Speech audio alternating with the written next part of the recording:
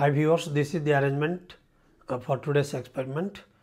You can see the thread is sliding and the ball is in my hand, and here is the pipe loaded by a steel ball, and it is now shifting on a rod which is very polished.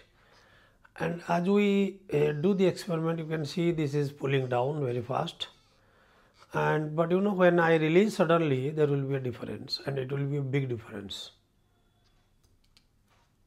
This has been locked.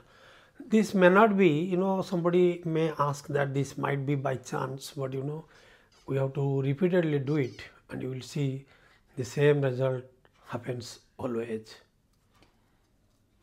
So this is totally something different from our normal imagination, and the reason you have to take care why it happens and how does it happen. First you are requested to do and then show it.